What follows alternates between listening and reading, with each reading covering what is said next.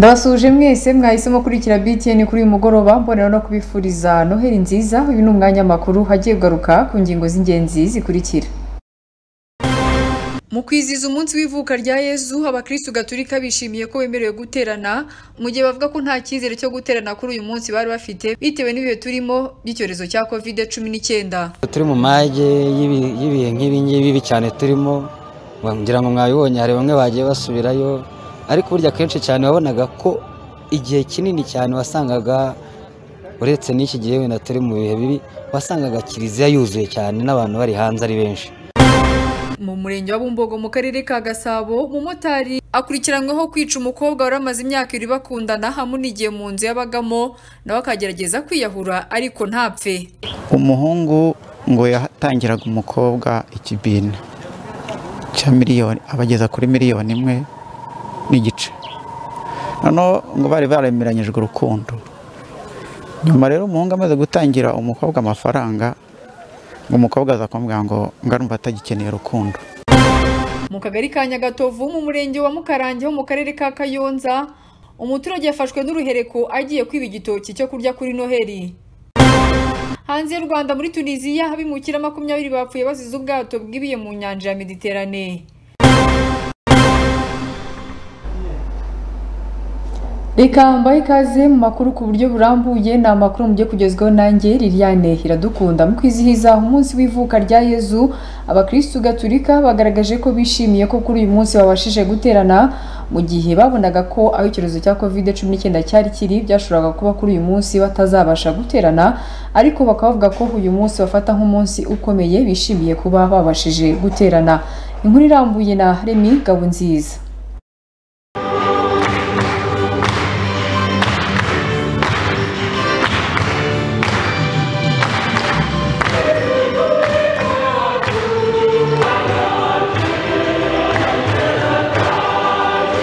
Tariki ya 25 Ukuboza buri mwaka ni umunsi abakristo bibukaho ivuka rya Yezu Kristo, abenshi bafata nk'umucunguzi wabo. Mu gitambo cya misa cyabereye muri kiliziya y'umuryango mutagatifu izwi nka Sainte Famille, kuri ubu bamwe mu bakristo bakitabiriye badutangarije ko bafite umunezero biturutse kuba bizeye ko icyorezo cya COVID-19 kigiye kuzashira, banagaruka ku kijyanye n'ubwitabire muri rusange. Nibyo koko turi mu bihe bidasanzwe, igihugu cyacu kimwe n'isi yose twugarijwe n'icyorezo cya COVID-19, ariko ku bakirisitu kubera ukwizera dufitiye Nyagasani Imana yacu, tuzi neza ko nta wundi uzadutsindira iki cyorezo uretse Imana yonyine. Ndetse na ziriya nkingo zimwe zigenda ziboneka hamwe n'ubuhanga bw'abaganga n'abandi bose batandukanye badakoreshejwe n'Imana ntacyo byatugezaho.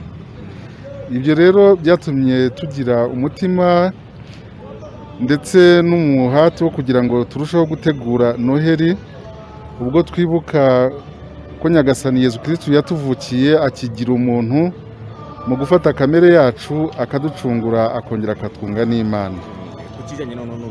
N'ubwo bose turi mu mage y'ibihe nk'ibi cyane turimo, ngira ngo mwabibonye hari bamwe bagiye basubirayo, ariko burya kenshi cyane wabonaga ko igihe kinini cyane wasangaga uretse n'iki gihe wenda turi mu bihe bibi, wasangaga kiliziya yuzuye cyane n'abantu bari hanze ari benshi.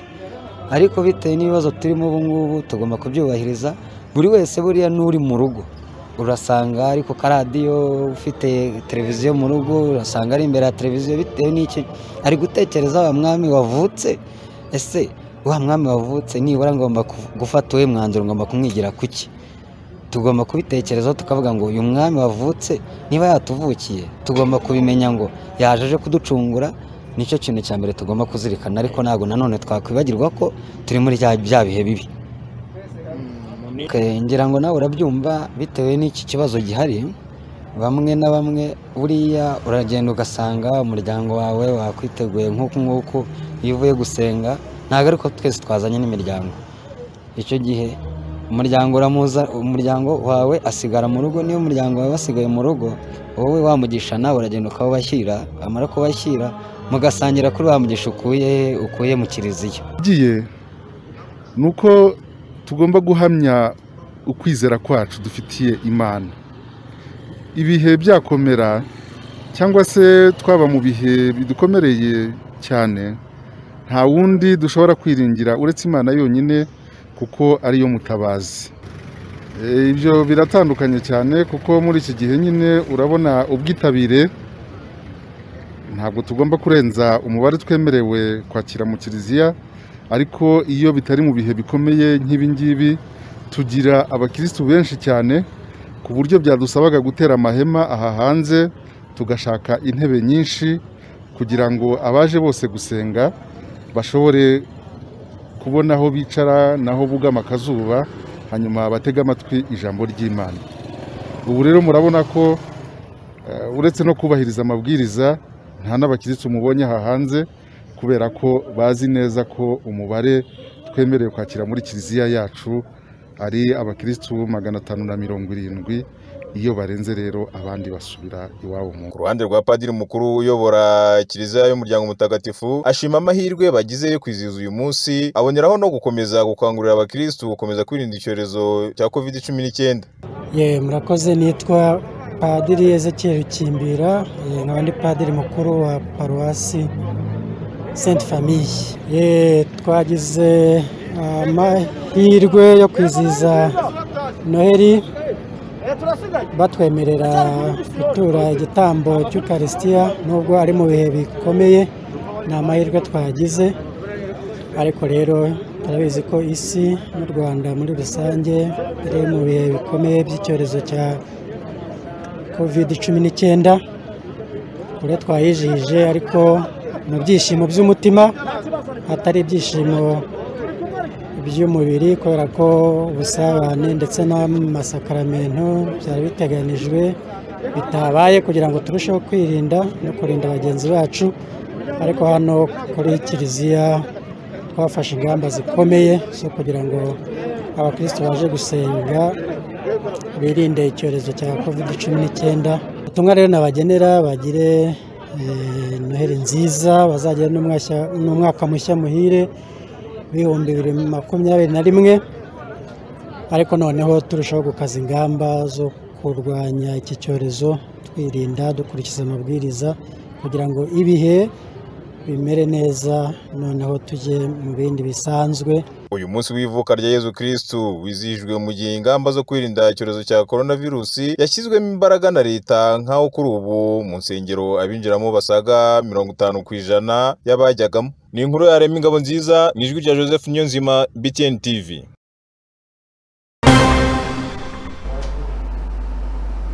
Arakoze Joseph Nyonzima. Bamwe mu baturage baravuga ko Noheli y'uyu mwaka itandukanye n'izindi Noheli zigeze zibaho, ngo bitewe nuko tuyizije turi mu cyorezo cya COVID-19 kandi ngo iki cyorezo kikaba cyarakomwe mu nkokora ubukungu bwabo. Inkuru irambuye na Ndahiro Valence Papi. Ariko hagacupa akabonye nabonye iki ese ubagasura uko nabaga ngafite ubu akaba nta kintu nyine ubu nta kintu byarakomeye nyine kubera buriya burwayi. Ubundi twabaga dufite akazi tukibonera n'ibiraka ahantu hatandukanye, none byaranze. Ni bamwe mu baturage batuye mu bice by'inkengero z'umujyi wa Kigali baganiye na BTN TV, aho bavuga ko kuri uyu munsi mukuru wa Noheli bo bawizihije bari mu marira menshi, ngo bitewe n'ubukene bashyizwemo n'icyorezo cya COVID-19. Bamwe bakanashimangira ko ngo mu gihe bajyaga barya akanyama ku minsi mikuru ya Noheli na Bonane, ngo kuri ubu bifashe mapfubyi, ngo dore ko n'ikigage kukibona kirimo kubona umugabo kigasiba undi. Iyi Noheli ntabwo ari nziza nk'izari zisanzwe, kubera ko nyine twaje kugira ikibazo cya COVID, ntabwo twisanzuye nk'uko twisanzuraga mbere twarasabanaga tukaba twajyana tukarya n'umuziki tukinywera akantu, ariko ubu ntibigikunda, nta gasururu gahari keretse ukansigiye nyine byanze rwose. Ese uba gasururu uko nabaga ngafite ubu akaba nta kintu nyine, ubu nta kintu byarakomeye nyine kubera buriya burwayi. Ubundi twabaga dufite akazi tukibonera n'ibiraka ahantu hatandukanye, none byaranze. Ngewe banyita Tuyizere Jean Dodier, nkaba nkora akazi ko gufura gufurira abantu bakama amafaranga yaba igihumbi yaba senyisa nkaryayo nibwo bushobozi mfite. Nibwo bushobozi. Noheli wayijije? Nayijije neza ngewe. Niyo mpamvu nayijije neza. Ngewe impamvu nayijije neza, ngomba kurya akanyama mu rugo neza nitonze nta ngingimira. Wakabonye? Njya agasururu njye nagiye nizigama amafaranga. Rwose nagiye nizigama amafaranga nyabitsa n'ahantu. Ubu ndayafite rwose n'agasururu nanakajyana no mu rugo. Wari warizigamye amafaranga ngahe wowe? Inama wagira abo bandi bavuga bati byanze zo nizi? Ibihumbi 4. Wari warizigamye ibihumbi? Inama mbagira nyine bagomba gushakisha amafaranga bakameraho neza nkuko nanjye nabenzeho neza. Nanjye ntago birimo gukunda neza kubera ko urabona kino kibazo cya covid ntago abantu barimo gukora muvoma kakura nta kwegerana kandi urabizi ko mutari kugira ngo dukore nuko abantu nyine barimo bagenda bajya basabana bagira gute ngurumva mbese ntago birimo kugenda neza no mwaka byaranze. Nawe akanyama ntako wabonye? Akanyama ko ntago kabura umuntu nyine cyagihe umuntu yakoreye ufata nka 500 kayabika kugira ngo ku munsi mukuru abana bataza kubwirirwa cyangwa se ngo baze kumva ngo abandi wenda hari icyo babonye nabo bitsisha isaze mu jisho. Umuntu aragerageza nyine agakora iyo bwabaga nyine. Ubundi iyo butabwo nabonaga ibintu amafaranga afatika ariko ubu ngubu amafaranga mo kugenda abura gake gake. Nicyo kunywa kikaboneka nari. Oyangiye ibyo kurya inyama kuri Noheli n'undi nta munsi nazirya ngewe. Niyo nagura ibishyimbo cyangwa se ibijumba nabwo mba ndiye nta kibazo. Nkundi gihe cyose umuntu ararya. Ingamba ugiye gutangirana uyu mwaka w'2021 ni zihe? 2020 bwigusigiye iki? Ubundi ku kwezi kwa mbere ukwezi kubi cyane. Coronavirus yarateye ku kwezi ni kubi cyane sinzi uko nabona nabivuga. Ukwezi cyangwa uyu mwaka? Uyu mwaka. Sinzi uko nabona nabivuga rwose kuko wambere mubi cyane. Aka gasantere nibwera mvura Gitega umurenge wa Jabana. Noheli busanzwe dusanzwe tuyizihiza neza. Noheli ni umunsi mukuru mwiza abanyarwanda bose turawuzi ariko muri iki gihe ntabwo byifashe neza bitewe na COVID-19. Ubu rero imvura yaraguye byo nta kibazo, udushyimbo twarimo tuboneka ariko ibirayi byarabuze kubera ko nta kazi gahari.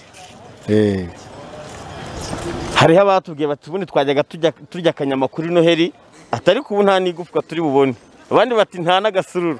Ku ruhande rwa bihagaze bite? Yewe ntago bakubeshya. Ubu ni ibibazo gusa munashima Imana kubera ko ari umutekano. Imvura imaze iminsi igura bibona utunyabutongo nitwo turi kurisha igitonore. Nebyo ngibyo nta bindi. Ariko igitonore cyabonetse neza. Igitonore cyo kirahari. Abo baturage bakomeza basaba ko leta yakagombye kugira icyo ifasha abaturage bayo ngo mu mwaka w'2021 bakaba bazahuka mu bukungu bwakomwe mu nkokora na COVID-19. Leta ni umubyeyi w'abaturage bayo. Icyo mbona leta yakora, urabona hari aba mu makoperative, hari abacuruza utunyanya, hari abagira gute. Leta ikomeje karebera abaturage bayo rero hari imishinga runaka bareba abaturage uko bari bahagaze bakagira nk'udufaranga babaha kugira ngo bizahure. Nubwo aba baturage bavuga ibi, hamwe na hamwe wasangaga hari abamaze gusoma agacupa ndetse banahembutse ikijyanye n'ubwirinzi bw'icyorezo cya COVID-19 batanabikozwe. Ariko agacupa wakabonye? Nakabonye nabonye iki? Ibi ni nabyo bamwe mu baturage bavuga ko bafite impungenge z'uko nyuma y'iminsi mikuru isoza umwaka hashobora kuzabaho ubwiyongere bw'icyorezo cya COVID-19 bitewe n'uko abaturage barimo kwirara, bagasaba ko inzego z'umutekano zakagombye gukaza ingufu mu bice bitandukanye abarenze ku mabwiriza y'ubwirinzi bw'icyorezo cya COVID-19 bakaba bafatirwa ibihano ndetse binakakaye. BTN TV mu bice bitandukanye byo mu nkengero z'umujyi wa Kigali tureba uko umunsi mukuru wa Noheli wagenze. Ndindahiro Valence Papi.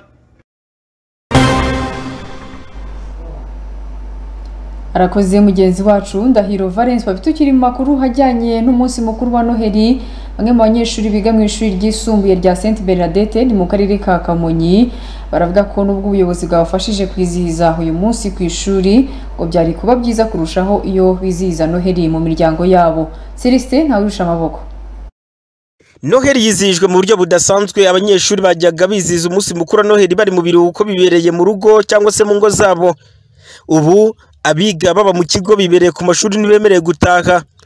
Mu gitaramo cya Noheli abo twaganiriye muri École Secondaire Sainte Bernadette do Kamonyi bakaba bavuze ko kuba batari mu ngo zabo ibi ari imbogamizi bahuye nazo, ariko kandi bakishimira ko ishuri ryabafashe nk'umubyeyi wabo nyabyo koko. Noheli mu kigo yari nziza cyane, twishimye, abayobozi baduhaye byinshi, twasangiye n'inshuti, nyine byari byiza cyane. Ugomba kuba ari kumwe n'ababyeyi ariko mutari kumwe, ariko nubwo turi ku ishuri batwakiriye neza, twagize ibiganiro hagati yacu duteraniye hamwe n'abandi, mbese byari ibintu byiza cyane ko ntabwo byabura gutekereza ko bagomba kuba ari kumwe n'ababyeyi banyu, ariko nyine byari byiza nta kibazo. Noheli kubivuga byaturenze. Nimugoroba twagize igitambo cya misa twayoborewe na padiri directeur wacu, hama tugira n'ikirori igitaramo gitoya twumva abahanzi bagiye batandukanye mu kigo cyacu. Byari byiza, twagize amahirwe yo guterana n'abayobozi b'akarere na executive umurenge wa Gacurabwenge. Hama uyu munsi rero biracyakomeje, tuvuye mu misa, abakatolike basenze, abaprotesta basenze, ubu ngubu turajya gusangira n'abayobozi. Ibintu ni byiza cyane. Umunsi mukuru wa Noheli twawizihije neza kuko mu byumva nyine ibyishimo byandeze kugeza naho sarara, ariko ibintu kabisa, ibintu ni sawa, bimeze neza, turashima. Nyuma yo gutangaza ibi kuri uyu wa gatanu ku munsi mukuru wa Noheli bakorewe ibirori, maze ubuyobozi bw'iri shuri bubizeza ko bagomba kubaba hafi nk'ababyeyi babo. Nk'uko mubizi, Noheli ni umunsi w'imiryango aho iba yateranye n'abana, ababyeyi basangira, ariko nk'uko mubizi turi mu bibazo by'icyorezo cya coronavirus gituma aba bana bari hano mu kigo batabasha kwirirwa bagendagenda ngo bajye mu miryango yabo. Bari hano ku ishuri, twagerageje rero nk'ubuyobozi bw'ishuri kugira ngo bagire ibyishimo by'abana kuri Noheli. Burya bikomeye, abana babishimye, bahana udukado, babona amafunguro. Twagerageje tubategurira ifunguro ridasanzwe, tugira icyo turenzaho, murabibona twabahaye agafanta kugira bagasangire, tubagurira inka turababagira kugira ngo ibyishimo byabo birusheho kugenda neza, kandi no mu madini anyuranye basenze nk'uko n'ahandi hose byagiye bigenda mu gihugu. Yakomeje basaba kurushaho kwirinda coronavirus ndetse n'imiryango yabo bakomokamo. Bamwe bati reka twifurize ababyeyi bacu iminsi mikuru myiza kuko tudashobora kubageraho. Ndasuhuza ababyeyi banjye, by'umwihariko mbifuriza Noheli nziza, abavandimwe banjye ndetse n'abanyarwanda bose muri rusange. Basuhuza nabo twabana bose n'abasirikare. Celestin ntawurusha amaboko, BTN TV. Arakoze mugenzi wacu Celestin ntawurusha amaboko. Mu mudugudu wa Gisasa mu kagari Kangara ni mu murenge wa Bumbogo ni mu karere ka Gasabo, umusore yishe umukobwa amaze kumwica nawe ngo hagerageza kwiyahura, ariko birangira we adapfuye. Uyu musore bikaba bivuga ko ngo yajije uyu mukobwa kuba yaramutanzeho amafaranga akaza kumubwira ko ngo batazigera babana. Inkuru irambuye na Ndahiro Valence Papi. Iyi nkuru y'incamugongo yamenyekanye hasira saa 5 n'igice bikira saa 6 z'amanywa kuri uyu wa gatanu, aho bamwe mu baganiriye na BTN TV bavuga ko intandaro y'ibi ngo uyu mukobwa wari umaranye igihe kingana n'uyu musore imyaka 2 bakundana, ngo nyuma y'uko amutangiye amafaranga asaga miliyoni n'igice mu ishyirahamwe, ngo uyu mukobwa akaza kubwira uyu muhungu ko urukundo rwabo rwahagarara, ari nacyo bakeka ko cyaba cyateye uru rupfu. Ukuntu rero tumenya amakuru hano, umuhungu ngo yatangiraga umukobwa ikibina cya miliyoni, abageza kuri miliyoni 1 n'igice.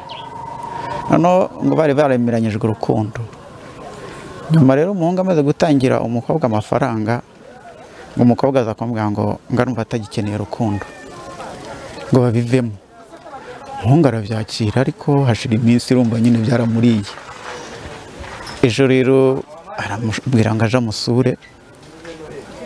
Ku babibonye bageze mu nzu ngo basanze umukobwa aryamye ku gitanda ariko hari agatambaro kameze nka bandana kamuri mu izosi. Umuhungu rero yarangije gukora ibyo nawe ahita afata umuti aranywa nyine, basanze bose nyine bapfuye, umwe yaryamye iburyo undi ibumoso, ariko bose nta muzi murimo. Ariko ku bari babazi neza amakuru twahakuye nuko twabyumvise. Njye nahaciye ngiye ku muhanda nsanga umuntu uri gukomanga ku idirishya rye. Nsanze ari gukomanga, nabwo se bitewe kuri gukomanga, arambwira ati ni murumuna wanjye anyohereje amafaranga menshi kuri telefone, kandi amaze iminsi ambwira ko hari umukobwa bari inshuti bashwanye, none binteye ubwoba. Ndamubwira ati rero reka dushake umuntu yice serire. Ndamushaka, baraza barayica, bayishe bumva harimo n'ingufuri nayo barayica, binjiye basanga abantu bapfuye ari babiri, umukobwa w'inshuti ye nawe bose bapfuye baryamye. Murakeka urupfu rwabo rwagenze rute? Turi gukeka ko yenda umuhungu yaba yamwishe nawe akiyica, kuko hanukaga kiyoda. Usibye amakuru atangwa n'abaturage, twegereye na nyiri urupangu aho uyu musore w'umumotari yakodeshaga, nawe ashimangira ko uyu mukobwa yageze muri uru rugo ahagana ku isaa 2 zikira saa 3 z'umugoroba, agakomangira uyu musore ndetse akanamukingurira akinjira mu nzu. Bigeze mu saa 3 n'igice nubwo nagiye kumva numva umuntu arakomanze, njya kumura mu gikari ngira ngo ni iwanjye, numva arakomanze, ngaruka kuri saro numva arakomanze, ndebye iwanjye mbona siwo, njya mu cyumba aho ndara kuko hateganya na ririya dirishya, ndeba hanze kugira ndebe umuntu aho ari gukomangira. Ndebye nsangana umuntu wikinze ku gikuta gutya ari gukomanga kuri ruriya rugi. Ndebye nsangana umuntu w'umukobwa, ariko ijambo numvishe nabashe kumva gusa nuko yamubwiye ngo ibintu ni bibiri, nkeneye kukingura tukavugana ukinguye. Okay, umusore nagiye kubona mbona arakinguye ariko nta tara ryaka, maze gukingura yinjiye itara bararicanye, aricanye ndavuga ni bari abantu, reka ninjire, reka nsohoke njye kura ko batari gushyame batari burwane. Ndetse naciye no mu gikari, ndasohoka njya mu gikari, ndazenguruka ndazamuka ndaza. Noneho ndebye mbona umukobwa asize envelope ku muryango, ndabareba hari rwari rwegetse ntibari banafunze. Ndangije ndebye gutya mbona bose bicaye ku buriri, bose bari bicaye ku buriri kuko ari shamburete, hariho akarido bari batanagashyizeho neza.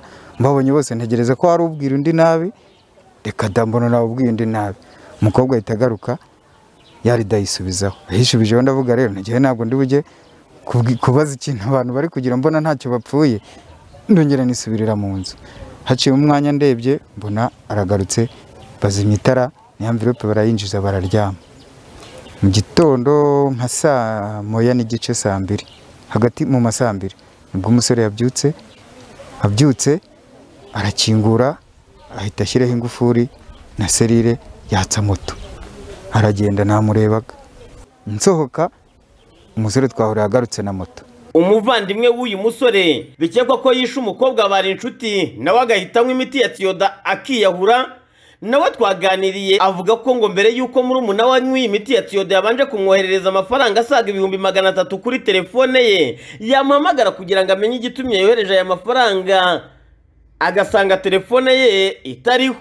Niko guhita agera muri uru rugo agasanga moto yiparitse hanze, agafatikanya n'abaturanyi kwica urugi. Bagera mu nzu bagasanga yaba uyu musore n'uyu mukobwa bose bavuye kuri iyi si ya rurema. 3 n'igice ngende ku Muhima mbona umugenzi uri kujya Kicukiro ku Kademi tuvugana amafaranga. Tumaze kuvugana ndege muri telefone yanjye mbona SMS, mbona iriho amafaranga. Noneho uhita nibaza impamvu muri munanye nyereje amafaranga kandi wenda atajya bikora, wenda yohereza ariko nabimubwiye. Era amafaranga ngahe? 361. Noneho itamamagara, none muhamagaye ngo mubaze impamvu yanyohereje, telefone ndayibura. Nyihamagara icure nye ndayibura. Itamamagara ngo ndagati mu munanye anyohereje telefone, anyohereje amafaranga ariko ntago mbonye sinzi impamvu yanyohereje. Urwo bambwiye ati rero amafaranga yabike neza, mutazayangiza wenda ugasanga wenda mushwanye kandi yarakohereje wenda nka mukuru we. Ndavuga ati ndaje ndamuhamagara najye mubaze impamvu yanyohereje n'ibyangombwa ngende yabikore ngashyire kuri kote. Ubwo noneho rero telefone ikomeza kwanga, mu rugo baramuhamagaye biranga. Musaza arambwira ati rero niba muri umuntu aje arakuye katameze neza, wewe wajya kumurira akakubwira ngo arumva nta kibazo, ongera usubire mu rugo ujye kureba ko ataba yarwaye n'ubundi bigakomeza. none nanjye nahise nihutira kuza kumureba ko bataza kugira ikibazo akarwara nk'abizi ugasanga yarembye. Nubwo naje ngeze aha ngaha asanga moto atwara yisohoye hanze, noneho nkomanga ku rugi ndamubura, mama ntabwo yitaba. Mama umwe aha ngaha muri igipangu arambwira ati rero hano hari umugabo waza kugufasha mugafunga iyo serire, iramutse napfuye n'aka kantu wanagasubizamo kukamenya amakuru. Navuga ati koko nanjye ntabwo ikibazo ari amafaranga, ntabwo umuntu aba yikinyanyemo nk'ari kubonye amakuru, mbaze menya amakuru n'ibyangombwa iki kirahure na serire byapfuye ndongera ndabisubizamo. Birangira tubyishe, akebutse asanga ngo yapfuye, abona umuntu araryamye ngo byarangiye. Nanjye nagezemo n'ubwoba ihita asohokamo, numva ngize ihungabana ihita asohokamo nirukanka, nuko nguko byahise bigenda. Mu rwego rwo kubahiriza amabwiriza y'ubwirinzi bw'icyorezo cya COVID-19 ahantu habaye ibyago nk'ibi ntabwo imirambo ishobora gusohorwa cyangwa se umurambo hatabanje guterwa imiti ihangana n'icyorezo cya COVID-19. Ubwo abashinzwe gutera iyi miti bahageraga ndetse bakanatangira imirimo yo gutera imiti, aba batera imiti baje kubona uyu musore agitera kuka, niko guhamagara imbangukiragutabara ndetse n'abaganga kugira ngo yihutanwe bwangu. Mu gihe umurambo wa nyakwigendera wajyanywe na polisi kugira ngo hakorwe isuzumwa ku cyaba cyamukuye kuri iyi si ya rurema, nimba koko yaba yahotowe n'uyu musore bivugwa ko yari inshuti ye. Uyu musore nawe wari wahindutse intere bitewe n'iyi miti yashatse kunywa ngo imukure kuri iyi si ya rurema, yagiye kwitabwaho n'abaganga. Kugeza ubwo twakoraga iyi nkuru, urwego rw'ubugenzacyaha bwari bwatangiye igikorwa cy'iperereza kugira ngo hamenyekane icyaba cyishe inyuma y'uyu mugambi mubisha. BTN TV mu murenge wa Bumbogo mu karere ka Gasabo mu mujyi wa Kigali, Ndindahiro Valence Papi.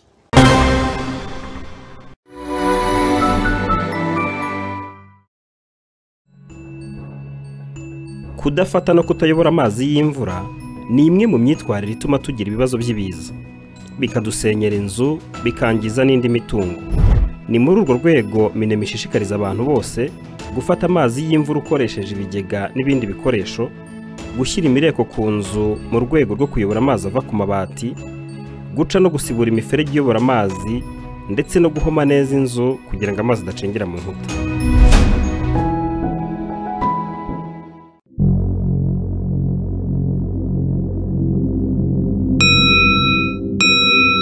Rinda umuryango wawe ndetse n'imitungo yawe inkongi no guturika kwa gaza. Ugura Gas Alarm Detector. Erega kwirinda n'amahitamo si amahirwe kandi ibyago ntibiteguza.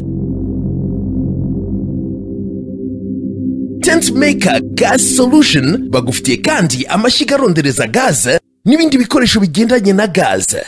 Ku bindi bisobanuro hamagara nimero zikurikira: 078490005. Tent Maker Gas Solution, cooking with gas made safe. Amaganza ngaho ngi ibiribwa biri mu byiciro bitatu hakurikijwe umumaro bifite mu mubiri. Ndabizi. Ngaho bimbwire. Ibirinda indwara, ibitera imbaraga n'ibyubaka umubiri. Aha, ibirayi mu cyiciro mu byubaka umubiri. Oya, biri mu bitera imbaraga ko n'ibinyamafufu. Ngaho mbwira, inyama n'ibishyimbo bitera imbaraga. Oya, biri mu byubaka umubiri kuko nibikomoka ku matungo n'ibinyamisogwe. Inanasi ni ibirinda indwara. Ibyo nibyo. Nizere ko tuzongera kwirinda ibirayi ngo urashaka ngo inyama nazo zikugabanyiriza ibiro. Nukuri ntabwo nzongera kurinda kumenya. Mubyeyi, gabura indyo yuzuye umuryango wawe mu bushobozi wawe ufite bwose. Indyo yuzuye igomba kuba irimo ibitera imbaraga, ibyubaka umubiri n'ibirinda indwara. Ku bana bato by'umwihariko bakenera ibyubaka umubiri kugira ngo bakure neza nk'amata, amagi, amafi n'ibindi. Ibirinda indwara nk'umutobe w'imbuto n'imboga kugira ngo batarwaragurika. Abagore batwite nabo bagomba gufata indyo yuzuye kugira ngo umwana atazagwingirira mu nda. Ubu butumwa mubugejejweho n'umuryango Help a Child Rwanda. Wavuga ute kusobanutse nyamara nta gikoresho n'iki umuntu yasanga iwawe kijyanye n'icyubahiro cyawe? Komera rwose ku ishema ryawe utunga ibikoresho nk'ibi biguhesha agaciro byo muri Silverwood Furniture. Gubwa neza muri comfort, intebe nk'izi zo mu ruganiriro zikoze mu ruhu runoze, mu muryango musangirire kuri aya meza maze ababasura babashimira ubusirimu. Nimunaruhuka kandi muvimvire mu gitanda nk'iki kivura amavunane. Muri Silverwood Furniture niho abasobanutse bagurira ibiramba kandi bitanga umudendezo. Urabona nk'izi garde robe utu tubati, za kwiziniyeri, imashini zimesa n'ibindi byinshi original. Silverwood Furniture yivanira ku ruganda muri Turukiya. Silverwood Furniture Limited wadusanga ku Kicukiro muri Gratia House iruhande rwa House Mount Kenya. reka nkurangire ahantu haberanye n'ubukwe hamwe uvugira urukundo urugo ruhavukiye rukazarama. Ni muri Luxury Garden Palace mu mahumbezi ya Mont Kigali i Karama hafi y'umudugudu wa Norvege. Ukihagera urakira nk'urugwiro mu busitani butajya busibangana ku mutima w'ababubonye. Ngaho rero ubukwe bwawe budushinge tuburyoshye kuva butangiye kugeza burangiye mu itwikurura. Nibinarimba kandi uhacumbike kuko hari maison de passage ya classe. Ku bafite ibindi birori namwe cyangwa inama, Luxury Garden Palace hari amahema y'uruhehemure amwe ya rutura ndetse na parikingi yagutse. Vunyisha rero tugutegurire uhagera utengamare. Muzaye Karasira rero iki kinyobwa mutuye cyitwa Ikosora. Umugabo ukinyoye rwose ahorana akanyamuneza, ariko kandi ndabasaba n'ijambo. Kayitara shaho nyumvira iki kinyobwa niba uyu mugabo yakivugira ari ijambo.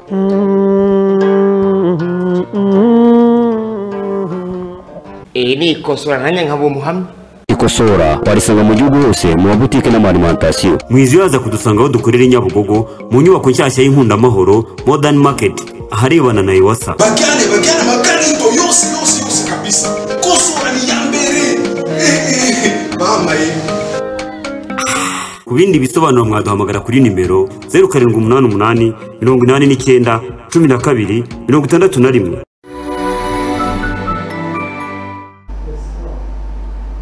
Mukomeje kurikira amakuru hano kuri BTN, bibutsa ko aya makuru mushobora kuyakurikira ku mbuga nkoranyambaga zacu arizo kuri Facebook ni BTN TV Rwanda.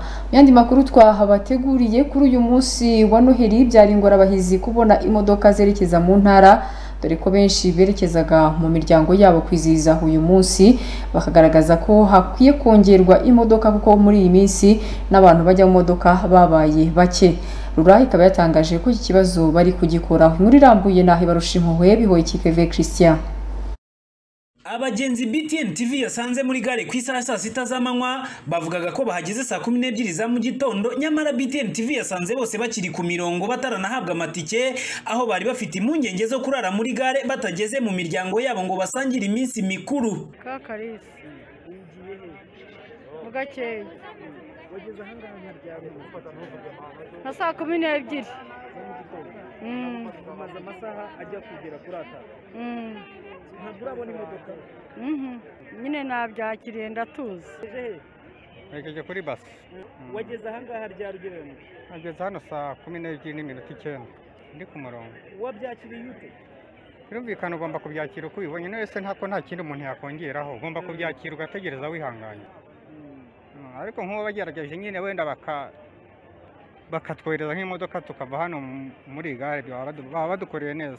Nahageze saa 12. Nawe uhamaze amasaha 5? Yego. Werekeje? Nerekeje kuri basi. Ambo ingaruka bifite ku bagenzi kamwe mu birabakereza. Birabakereza ko n'umuntu yari afite gahunda yo kugerayo wenda amasaha 2 avuye hano, birumvikana ari bukererwe. Mbo hari ikintu gikwiye kuba cyakorwa, twakagombye kuba tuvuga ngo emergency yongera imodoka kubera nyine kino kibazo cya covid kiri kubaho, ko uri gusanga wenda twahoze tujya kureba ziriya modoka zatwegerane, akenshi usanga ziri guhenda pa raporo y'izi zo ku emergency. Wenda ikintu cyakorwa, sinzi niba wenda hari ukuntu bashobora kuba bakongera imodoka bakurikije ahantu area iri kujyamo abantu benshi. Kugeza ubu ngubu bari gukata imodoka ya saa 9. Yego. Urumva uri buze kugerayo? Oya nawe ari saa 9 ntago ndi bugende. Kugera mu rugo nijoro ugasanga hajemo nyine kuguca bya bihano bashizeho.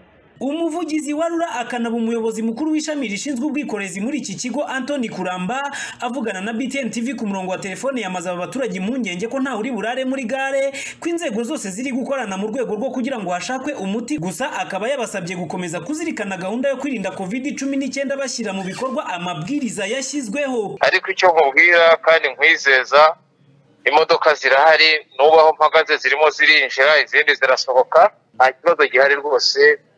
Nk'uko ejo twabibwiye abagenzi batuze, bahana intera, birinde COVID-19, ubundi by'imodoka biturekere tubirimo n'izindi nzego kandi baragenda bagereyo amahoro. Icyo kuba se hari kuba zari zaraye zicyuye abantu zikaba ariyo mpamvu zatinze wenda kubageraho cyo cyaba ari cyo ziva mu ntara.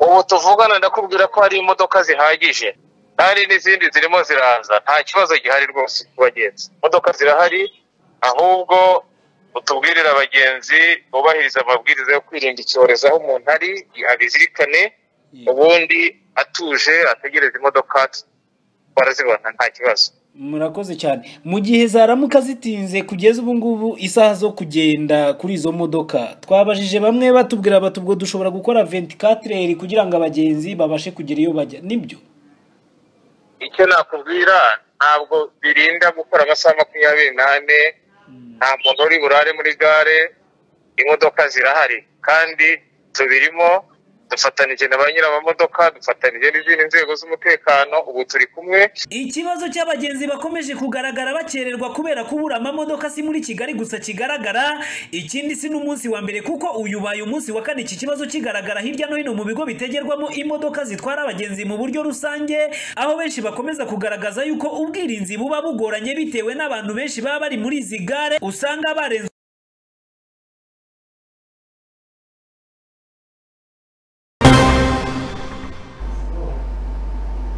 Arakoze mugenzi wacu wibarusha impuhwe bihoye ikikeve Christian. Reka twerekeze mu ntara y'Iburasirazuba aho mu kagari ka Nyagatovu mu murenge wa Mukarange wo mu karere ka Kayonza umuturage yafashwe n'uruhereko agiye kwiba igitoki mu murima hundi muturage. Uyu muturage ngo yageze muri urwo rutoki amaze kugica ahita ahera ku nsina yacyo. Inkuru irambuye na Semigabo Janvier.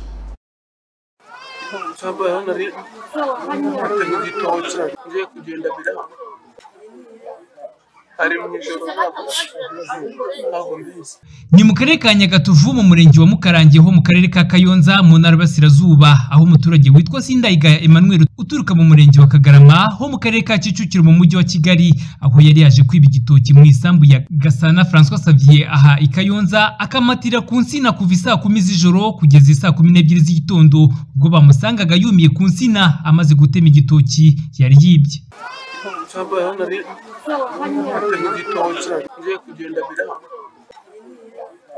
ari mu ijoro ntabwo mbizi batema ibitoki bafashe umwana ashaka kugira ngo bazawucamuze ibitoki bitatu barabitwara mpita ndakaye nshakisha abantu umuntu umuti awushyiraho uwo mwaka wari ushize mfata icyemezo buri gihe abaturage no mwabazo bose yatemye yananirwa kugikura hahama mbere nkabonye nse kuri twarete ariko nacyumvise nijoro noneho nijoro ncyumvise ndavuga nti igisambo cyaza kunyica ko bimaze iminsi bimeze ariko ndabyumva kubera ko nabikeka nibwo nkibonye rero nibwo mpamagaye uwamaye umuti nibwo mbwiye n'abayobozi nanjye bisigo kuri umudugudu ube bandebere umuntu uri mu rutoki rwanjye nta rwara nta kintu bibamukoze. Umuyobozi w'akagari ka Kabeza aho ibi byabereye Nzeyimana Bosco avuga ko ibi n'abandi byababera isomo ngo uwakoze ibi abaturage bagarukagaho bavuga ko ari uruhereko ngo yakomeza kubikora ngo wenda abajura babajujubije bahacika. Byari byarabaye indengakamere nta gitoki twagiraga inka bazijyanaga cyangwa ingurube ubwo rero bitubereye igisubizo kuri ibi bintu kuko ibi bintu umuntu yazaga agakora ibyo ashaka igare barishyira ku muryango bakajyana kumva ko birekeye aho ngaho mbega yariye yajyana kubwiza ukuri igihe byandenze ibi bintu ahubwo uyu mugabo nakomeza akore kuko ibi bintu birashimisha nta muturage bitanejeje harimo hariba abantu baturutse za Nyagatare kaza bagacumbikirwa hara mu mujyi Kayonza ijoro ryakwiba bakagaba ibitero hano mu cyaro abandi bagaturuka ikibungo bakaza bakabafite ibyitso mujyi kabacumbikira bwamara kwira bakaza kubona uko biba. Ntabwo byari bisanzwe mu kagari ka Nyagatovu abajura babagaho ariko iyi kese bizera ko mu bwa mbere ibayeho gusa ntibisanzwe ariko nanone bibaye icyitegererezo ku bandi ndizera ko yuko nubwo bibaye abandi bose bagiye kureberaho. Nyuma y'ibi twifuje kumenya ishusho nyayo kuri iki kibazo cyari cyahuruje imbaga yo kureba umuntu wumiye ku nsina amaze kwiba igitoki. Ku murongo wa telefone Murekezi Claude umunyamabanga nshingwabikorwa w'umurenge wa Mukarange avuga ko atakwemeza neza ibyo abaturage bavuga n'uyu Gasana François yihamiriza ko ari umuti yahawe wo gufata abajura. We yavuze ko batazi uburwayi bwafashe uwo mujura nyuma yo kwiba agaheraho.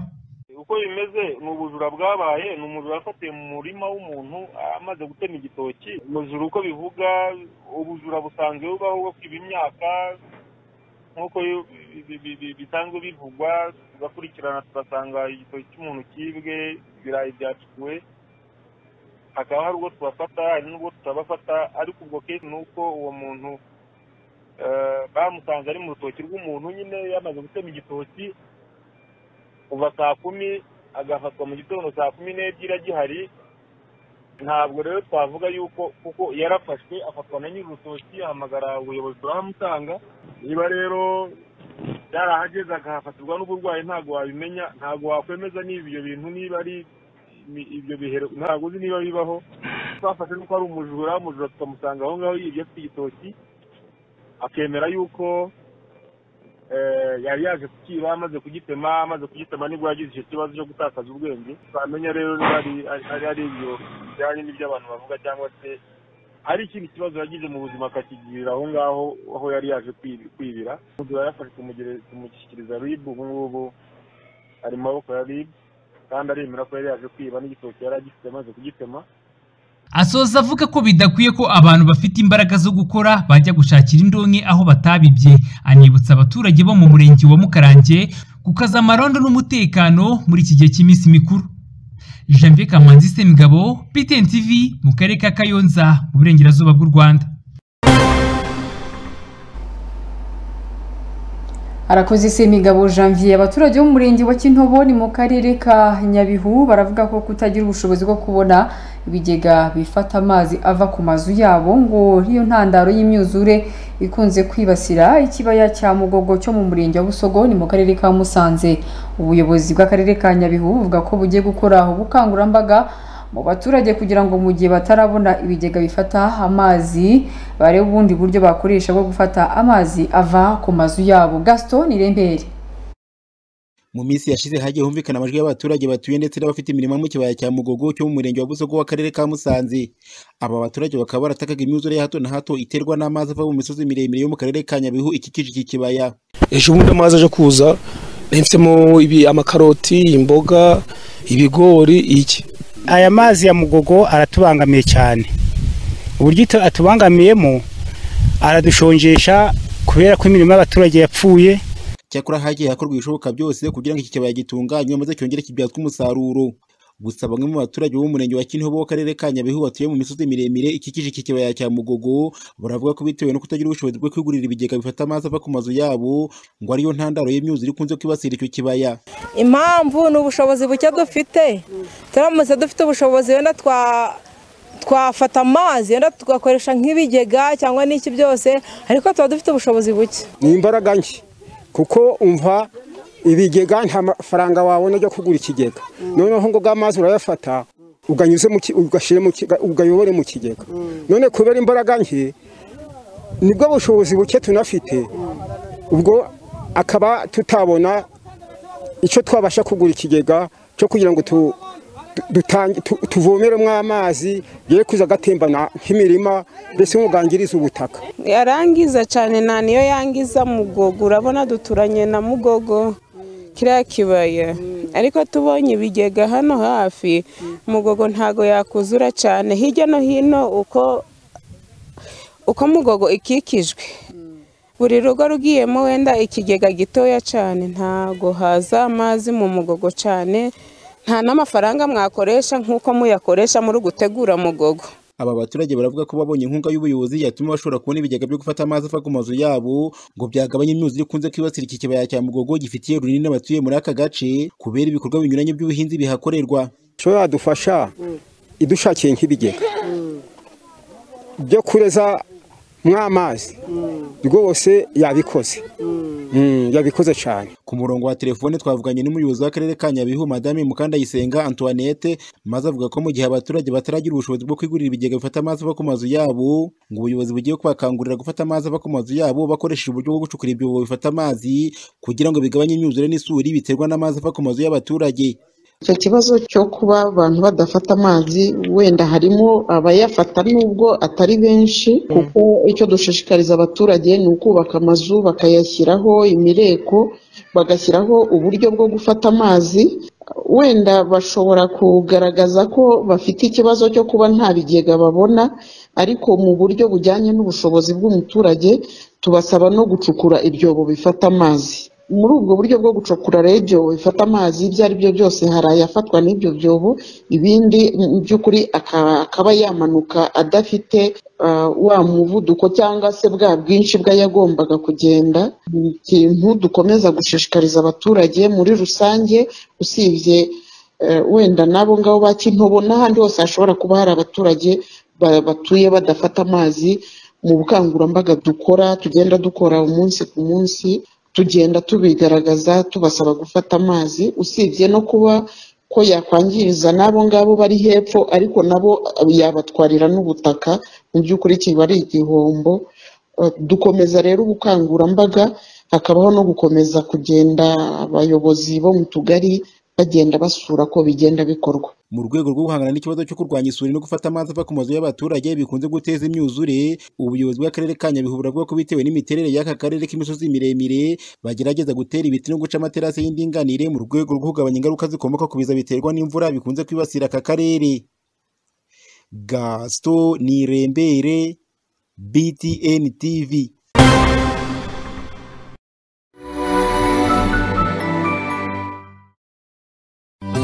Mubyeyi, nuramuka ugize umugisha wo kubyara, wihangayika wibaza aho uzakura ibikoresho byiza bizaherekeza umwana wawe kuva ari uruhinja kugeza akuze. Iturize maze uyihahire muri Iturize Ubeho Shop. Niryo duka rukumbi rifite ibikoresho byiza kuva ku by'isuku nka pampa, renjete, amabase meza yo kumwogerezamo n'ibijyana nayo, imyenda wamwambika mu gihe cy'ubukonje cyangwa cy'ubushyuhe, yaba ari mu rugo cyangwa se wamusohokanye.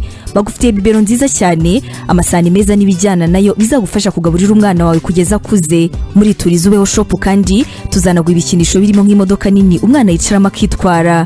By'akarusho ni twebwe duhagarariye pampa na renjete bya Iturize Baby. Izi pampa zahawe icyemezo cy'ubuziranenge na RSB, kandi ubuhanga zikoranye buhisuka umwana wawe, dore ko zishobora kujyamo hafi litiro 3 z'amazi.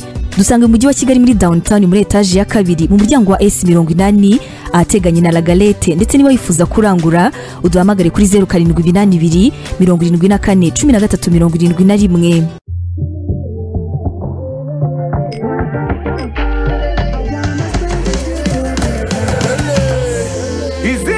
1371. I wanna spend it on my favorite beer.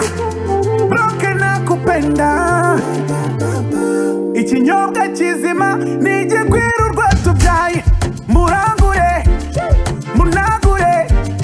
Wowe utazi broke nkitera hangover. Ntatindarane, munywe mwizihirwe. Nta kinyobwa na kimwe kiruta broke yanjye. Every day we celebrate lifetime. Every day we celebrate lifetime. Good vibes, good drink. Mubirori, mubiruhuko. Yeah, we take a hangover. Mubirori, yeah, mubiruhuko. Broke, highlight the hangover. Broke, feel it.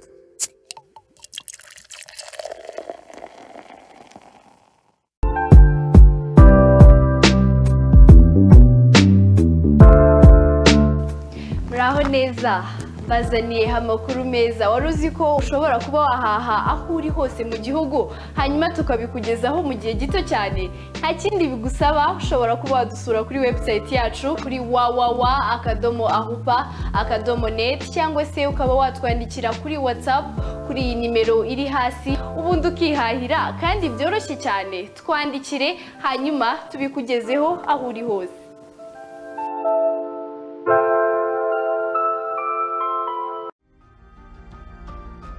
Mu rwego rwo gukomeza kwirinda no gukumira ingaruka ziterwa n'ibiza, Minemi irasaba abaturiye inzira z'amazi na za ruhurura hirya no hino mu gihugu kwirinda kujugunyamo imyanda, kuko bitera izo nzira z'amazi kuziba bigateza imyuzure yangiza byinshi. Abaturiye izo nzira z'amazi kandi barasabwa kuzisukura buri gihe bavanamo imyanda, ibitaka n'isayo. Abaturiye ruhurura n'inzira z'amazi baranasabwa kurinda abana kuzegera, ni mu rwego rwo kwirinda impanuka.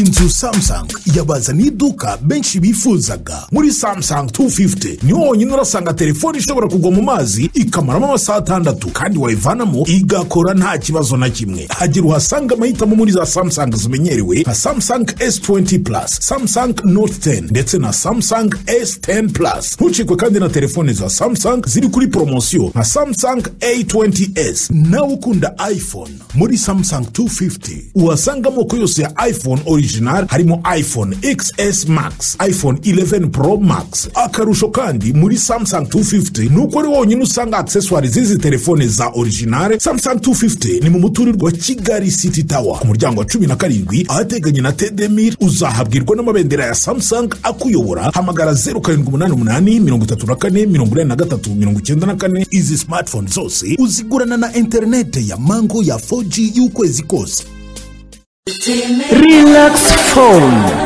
Relax Phone ni matora nkurangira amba bizira guhombana kubera ireme ryashimwe ubuziranenge. Ni yayindi uryamaho ukaba utandukanye n'amavunane ukazahiraga n'ubuvivi. Nawe gura Relax Phone mucukubiri n'ibibazo by'umugongo kandi ku giciro kitakugoye. Erega burya mu buzima ntiwaramba utaruhutse, kandi kuruhuka nyakuri ni ukuryama ugasinzira ukavimvira wowe n'umuryango mukagubwa neza kuri Relax Phone. Relax Phone ni mu ngano zose, into nini bitewe n'amahitamo yawe. Mwe mugiye kurushinga rero muramenye mu majyambere ntihazaburemo matora ya Relax Phone. Ejo imbavu zidafatana n'imbaho uboshya abaryamiye umusambi bikavamo kukunenga cyangwa bakagusenda uzize kudashishoza. Matera za Relax Phone murazisanga mu gihugu hose, ariko kurangura ni Nyabugogo inyuma y'amashyirahamwe. Mwana hamagara kuri 0788454213 cyangwa se 0788649828.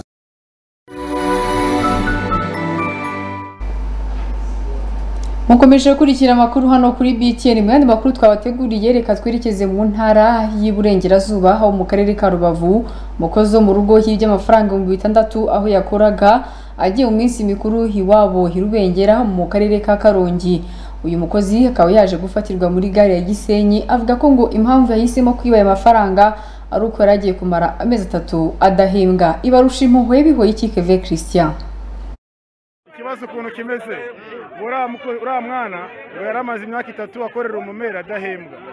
None ura mwana yaratashe wawo ura mumera avuga ko ngo agiye amwibye. Icyo kibazo kiri hano.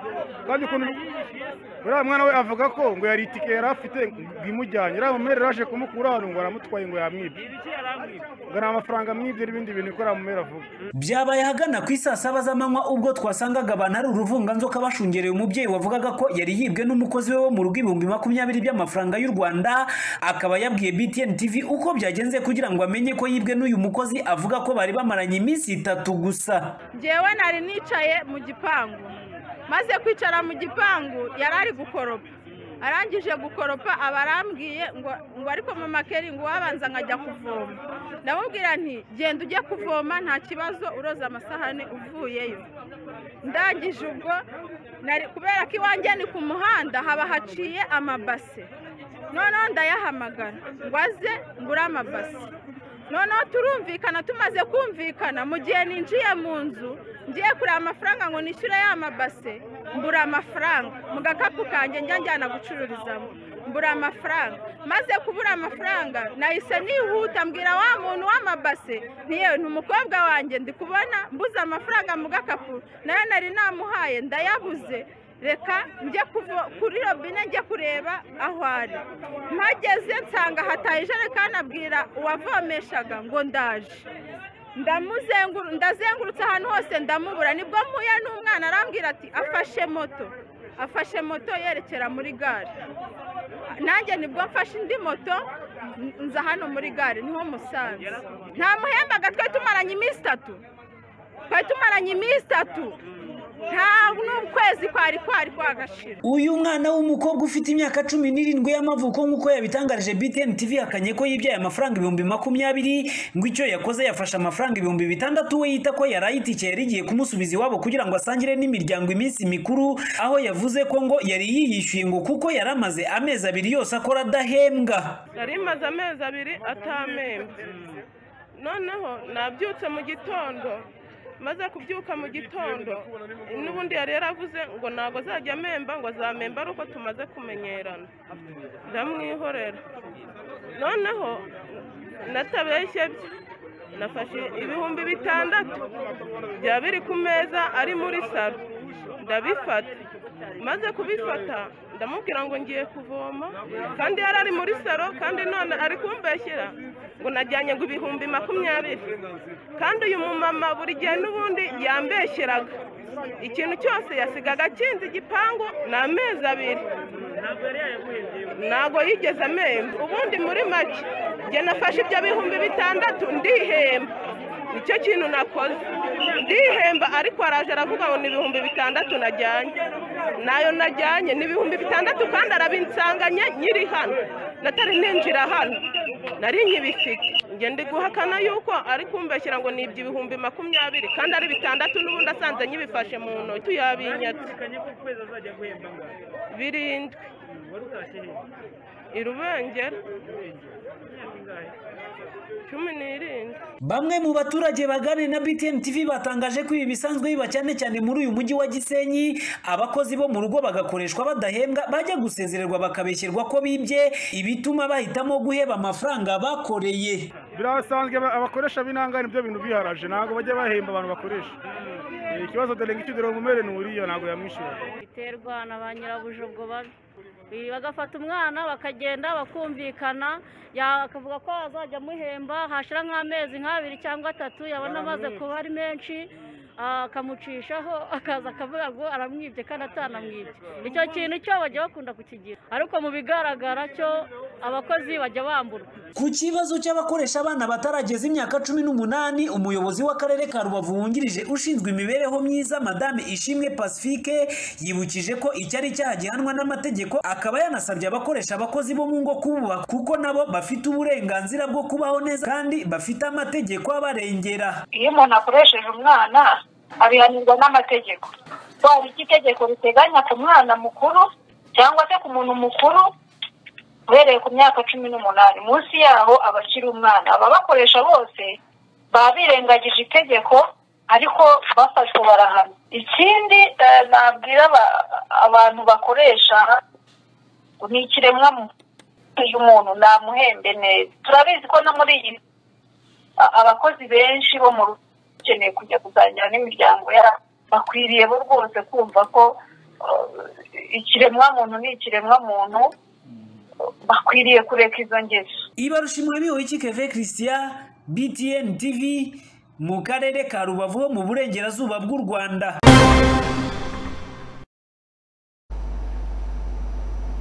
Arakoze mugenzi wacu Ibarushimwe bihoye Keve Christian. Reka tugaruke hano mu ntara y'Amajyepfo aho mu karere ka Kamonyi kuri uyu munsi wa Noheli habereye impanuka ngo yasize umwe mu bakoze iyo mpanuka ngo akomeretse cyane, ariko ngo n'imodoka zikaba zangiritse cyane. Nkuriranguye na Celestin Ntarusha amaboko.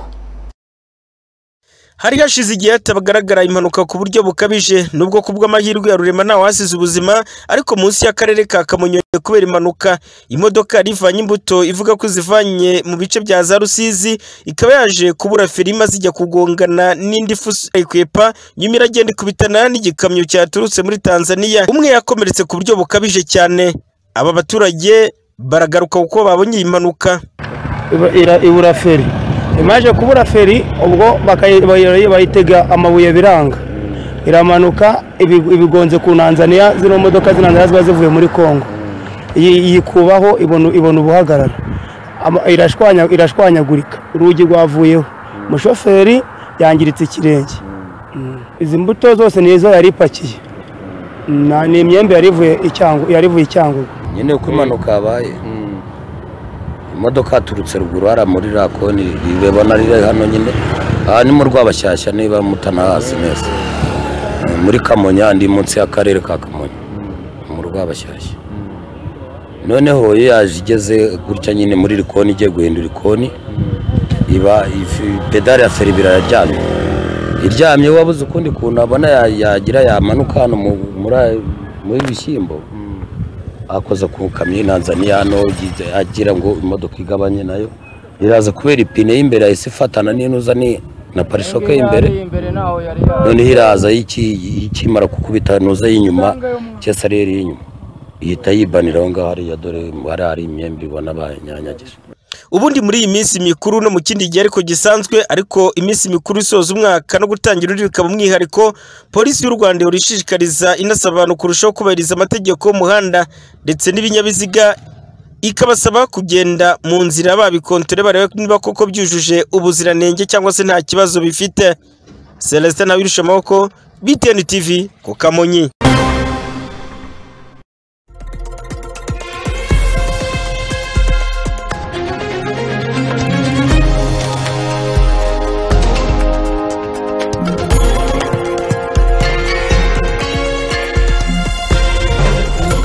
Twerekeje makuru ari kuvugwa hanze y'u Rwanda. Muri Tunisia habimukira 20 bapfuye bazize ubwato bwibiye mu nyanja ya Mediterane. Abategetsi bavuga ko habimukira hafi 20 bapfuye nyuma yaho ubwato barimo bwiyubikiye mu nyanja ya Mediterane ku nkengero za Tunisia. Ubwato bw'abacunga inkengero z'iyo nyanja muri Tunisia bwakuye imirambo yabo mu mujyi wa Sfax uri hagati muri icyo gihugu. Haracyashakishwa abandi bantu hafi 20 bataraboneka.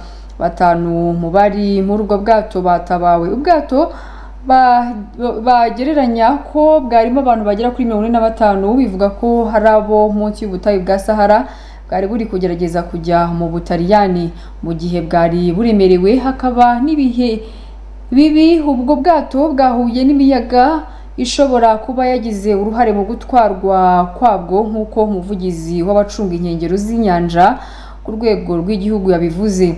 Abimukira ibihumbi n'ibihumbi baragerageza kwambuka inyanja ya Mediterane bagiye Burayi buri mwaka.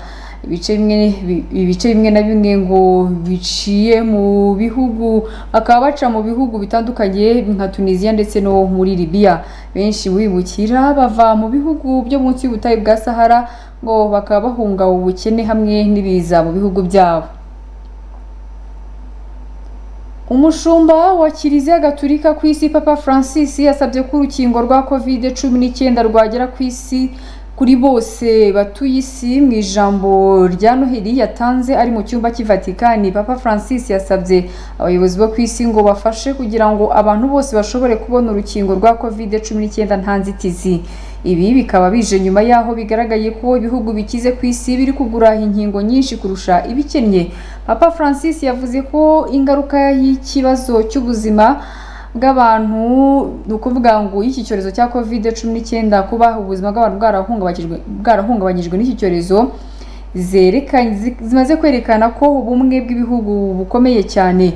Avuga ku bindi bibazo biri ku isi, yahamagariye abantu gukomeza ubumwe, hasaba no kwiyunga mu bihugu nka Syria, Yemen, Libya na Nagorno-Karabakh, Sudani y'Epfo, Nigeria, Cameroon ndetse na Iraq. Byitezwe ko Papa Francis azagira urugendo muri Iraq mu kwezi kwa gatatu. Urugendo rushobora kuba rubaye urwa mbere rwa Papa mu gihugu cyazahajwe n'intambara. Reka dufate akaruhuko duto turagaruka n'amakuru hari kuvugwa mu mikino.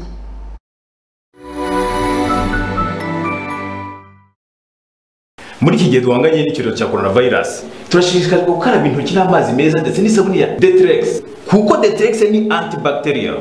Iyi sabune ya Dettrex ni isabune ihendutse yo gukaraba igendanye n'ubushobozi bwa buri wese. Ni isabune ikoranwe ubuhanga buhanitse ndetse n'imiti yabugenewe ku buryo biyiha ubuhanganje bwo kwica bakteri zose. Niyo sabune ya mbere leta yo gukaraba. Si yo gukaraba intoki gusa kandi, kuko Dettrex ni isabune yo koga kuri buri muntu wese mu byiciro byose. Igafasha abayikarabye gusigarana umutuzo n'umunezero kubera impumuro yayo y'agahebuzo. Ihendutse ite? Iyi sabune ya Dettrex turayisanga hirya no hino mu alimentation za supermarket ndetse no mu mabutike atandukanye. Kubifuza kurangura mwahamagara kuri 07 88 30 68 02. Turashishikarizwa gukaraba intoki n'amazi meza ndetse n'isabune ya Dettrex. Uruhu rwawe rukeneye kwitabwaho by'umwihariko. Ubwoko bw'uruhu rwose waba ufite, urw'amavuta, urukanyereye cyangwa se ururwaye ibiheri, tangira kurusiga Amara Extra Care. Ni amavuta akozwe mu bimera karemano bigera ku 9 atunganya kandi akarinda uruhu rukanyaraye, ururwara ibiheri hamwe n'urugira amavuta menshi. Aya mavuta mashya ya Amara Extra Care akaba afite ibintu bitatu by'ingenzi ku ruhu rwawe. Icya mbere ni uko yifitemo voka ndetse n'ubunyobwa bisiga uruhu rwawe rukeye kandi rusukuye by'intangarugero. Icya kabiri yifitemo ibyatsi karemano birinda uruhu rwawe kurwaragurika maze ibiheri bigashira kandi ukagumana umutuzo. Icya gatatu yifitemo ibihwagari ndetse n'ibindi bitunganya uruhu rwawe maze rukongera kuba rushya. Amara Extra Care, tangira kwita ku ruhu rwawe by'umwihariko. Dukomeze mu nzira y'iterambere na River Trading Limited. Ntibikiri ngombwa kujya kurangura imahanga ibicuruzwa bitandukanye bya kenkayori ku bufatanye n'inganda zikomeye ku isi zikora ibyo bikoresho. River Trading Limited yabibegereje kandi ku giciro cy'inseko. Ni mu mujyi wa Kigali rwagati munsi ya Hotel Gloria.